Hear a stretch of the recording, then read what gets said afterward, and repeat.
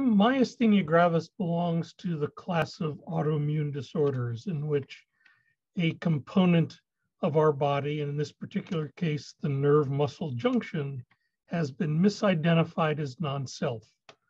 And the result is that the body is attempting to reject that, much like if someone receives a transplanted organ, that organ is not them, the body recognizes it and is designed to get rid of it.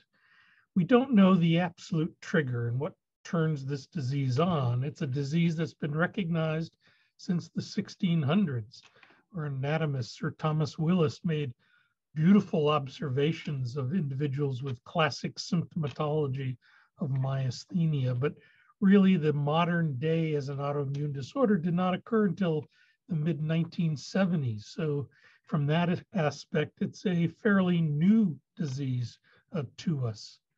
It's characterized by fluctuation of weakness. This fluctuation can occur hour by hour, day by day, week by week. It can be made worse and often is by activity.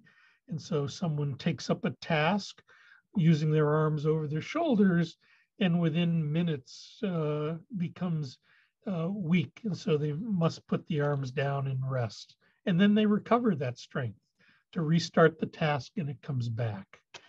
Predominantly, the eyes are involved with droopy eyelids, double vision, but any muscle that we voluntarily control is at risk for weakness. And so patients present in some instances with difficulty with speech or chewing or swallowing or walking or climbing or using their arms, typing, writing, to say nothing of the blurred vision or double vision because there's misalignment of eye movements, etc.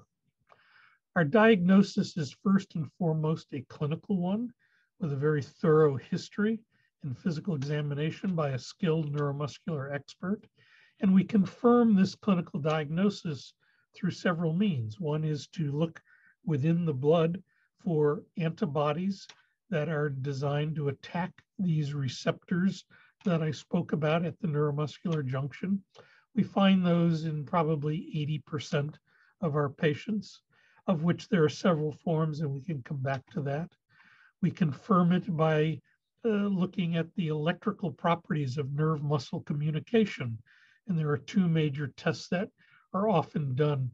One is called repetitive nerve stimulation in the community, and at major medical centers, we use another technique called single fiber MG, where we actually record the time it takes for one nerve cell to communicate with the muscle itself in terms of millionths of a second. And we can use that as a tool to monitor progress of disease. And then occasionally we see how people respond to a particular therapy. And so we use a class of drugs called cholinesterase inhibitors. And in the old days, when I was in training, it was a tensilon test where we injected the substance into your vein.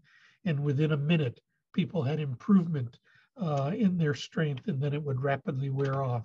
That drug is no longer available, but we have oral forms of the drug that we can prescribe and then look at over the course of several days to see if one improves.